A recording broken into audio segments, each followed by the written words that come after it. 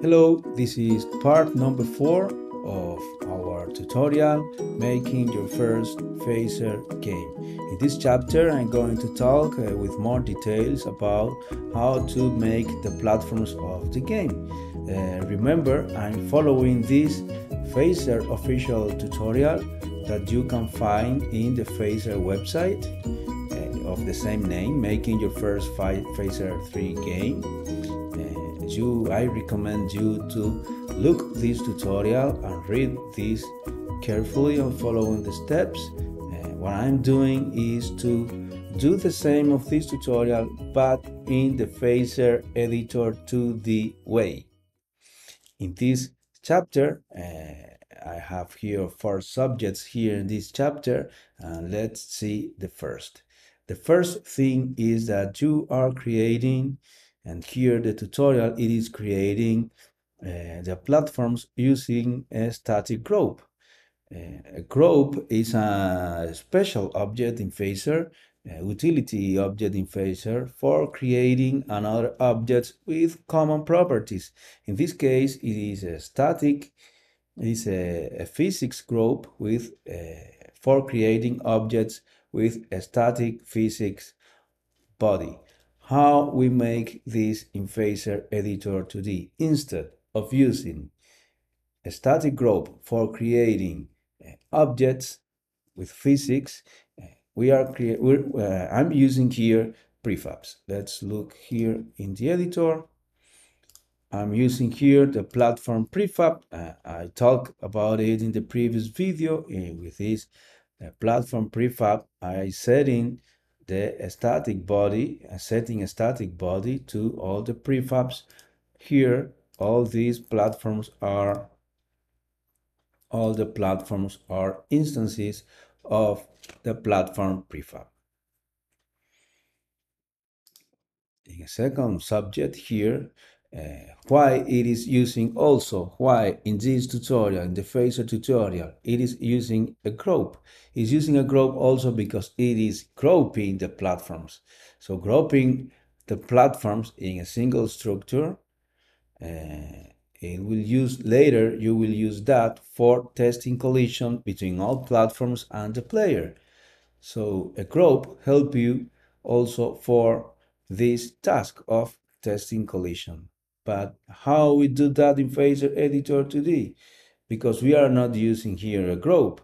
What I can do here, what we can do is to select all the platforms and add it to a list. An object list is just an array.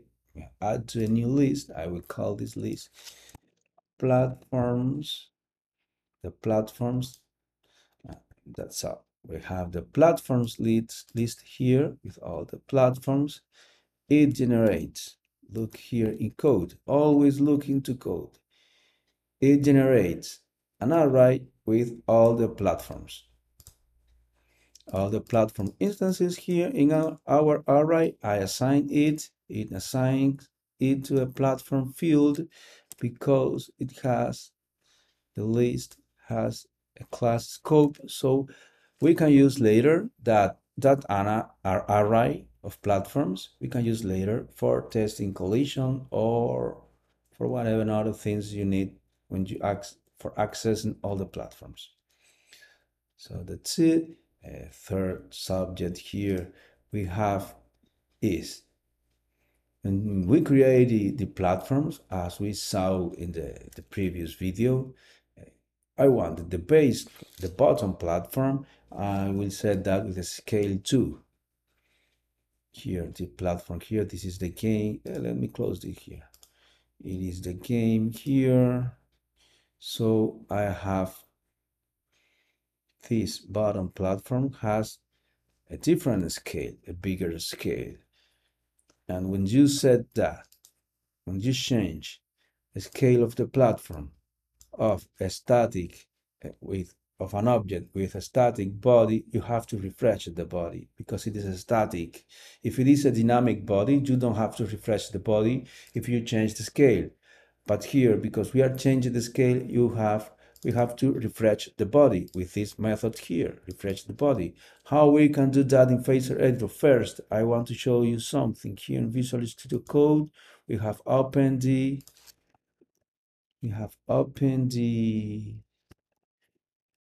game. There is here the running the web development browser, web development server, sorry. About this, just because I was changing that. Okay. And look here in the index, I will add debug. I want to debug. I want to debug the bodies. Look here. The body of the bottom platform is not in synchronization with the dimension of the platform. Why? Because it requires to refresh the body. For refreshing the body, I can do this. Let's do a first thing. I select the platform. I said it will have a scope, a class scope. It means it will generate, let me change the name, bottom platform. It will generate a field, a bottom platform field here. So I can, let me open Visual Studio Code. I can here in the create method to say is bottom platform refresh the body. And now when you leave the game, that's it. The body is refreshed. But what about if I change now the scale of this platform? I have changed the scale here. Again, we have the same problem. I have to refresh this platform. Again, but what about if I have more and more platforms? The best. For that reason, we have a platform prefab. What I'm going to do is instead of setting one by one, instead of refreshing one by one each platform, I change the scale. I will do that in the platform prefab here. In the platform prefab, every platform is an instance of this platform prefab. What I will do is to refresh it here, but look here. Let's take a look to the sun.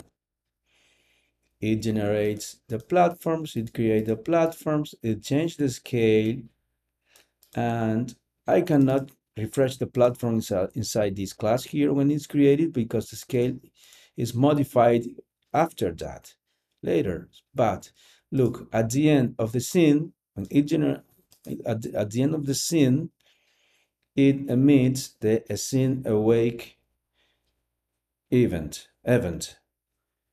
With this event, if I listen this event on the platform prefab, then I can refresh the body. Let's do that. Open Visual Studio Code here. I will say, look, I have here the platform prefab. I will listen here in this part of the code, in the constructor. I will talk to you later about these comments here. I will say to send events once the scene awake and the scene awake, I will refresh the body. Look here, we have the problem here with the body. I save here, and that's it. All the bodies are refreshed. All the body are refreshed because we are refreshing that in the prefab.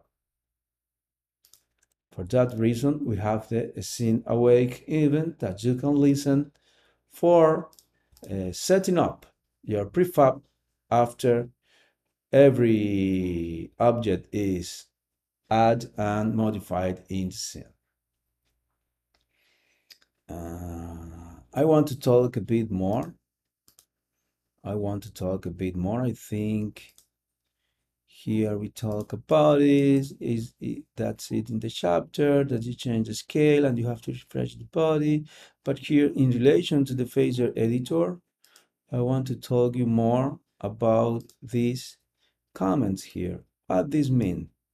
As you can see, we have a lot of comments here: start user code, end user code, and here start user imports and user imports. It means when you change something in the scene or in the prefab, the compiler generates the code again. It modifies the file. And if you do not want to lose, you cannot write in every. If you write something here, for example, is pointer refresh body, and I then save, I compile the prefab. If I compile the prefab, compiles in, look, it disappeared. It disappeared because the compiler only will get this part, all the code inside these special comments. The compiler will preserve that. It is going to preserve this user code. So you can write more user code here. You can write more user code here at the start of the file. So you in this section for importing more code. So you can merge. In this way, you can insert user code inside the code generated by the editor. I think that's it for this chapter. See you later. Follow this channel, like this video. If you have any question, please write a comment here. See you. Goodbye.